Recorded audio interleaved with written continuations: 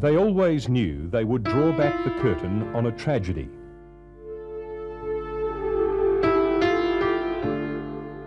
But now, as interfaith forces, the UN and others bring East Timor back into world view, they're seeing destruction on a scale beyond anything they imagined. Most of the territory's infrastructure appears to have been levelled in an operation planned, led and at least partly carried out by TNI, Indonesia's military.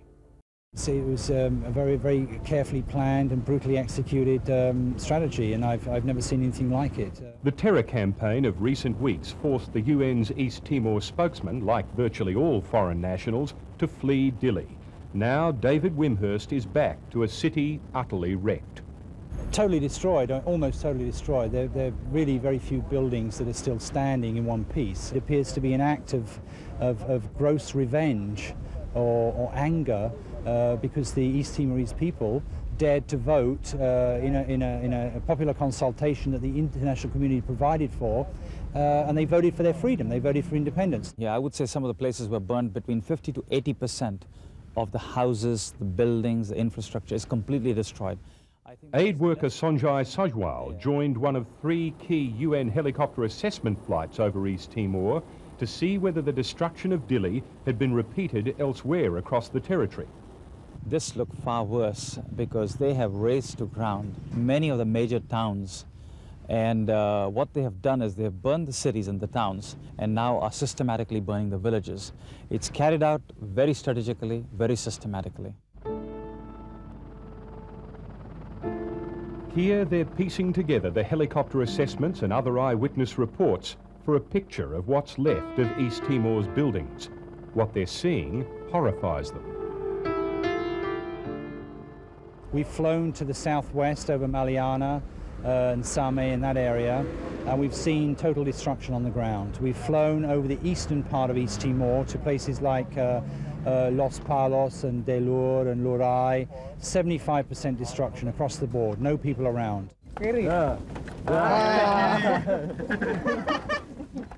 Almost 24 years after they invaded, Indonesia's military is leaving East Timor, from 20,000 troops down to a token force of 1,500. And as they go, pockets of Dili are still burning. The Australian and other foreign troops here can do little about it. Yesterday they watched as this storage area and adjoining bank burned in the late afternoon. That's exactly what it appears to be, a deliberately planned scorched earth policy to destroy all the infrastructure in East Timor. With Indonesia's military now largely gone and its facilities gone as well, some argue the threat to East Timor has now receded. Others see it differently, saying that the militias uncontrolled are more dangerous than ever. It increases the risk of conflict with the militia because to some degree the Indonesian army were controlling them because it was in their interest to do so. On the other hand, once the Indonesian army is out of the province, it makes it quite clear as to who is friend and who is foe, and it will make it a great deal easier for the troops on the ground, the United Nations troops, to actually get control of the situation. Bob Lowry says Indonesia's military may be leaving East Timor, but will still have an influence from West Timor. The more likely course is that they will arm and train and pay East Timorese to cross the border and make trouble that way. Only now are the aid convoys beginning to head out to the tens of thousands driven from their homes. We joined this one into the hills 1.5 hours south of Dili, to Ramesio, a village where the population has trebled as East Timorese flee to escape the terror elsewhere. They saw this as among the safest of places to hide. Yet even here, the main street is lined with buildings burnt to the ground. The military moved from here. They are the military and the military from people in East Timor is burned down. Indonesia's military burned the houses? Yes. Why did they do that? They are very, very angry with the people in East Timor because they are choosing for their independence. Australian soldiers found and treated this man.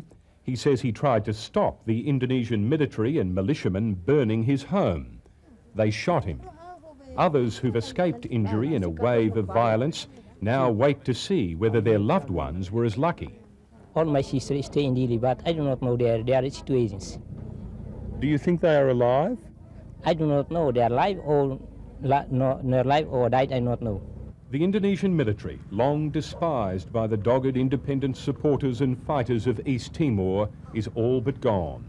Increasingly, though, it seems purging them has come at an awful cost, one East Timor is in no position to pay.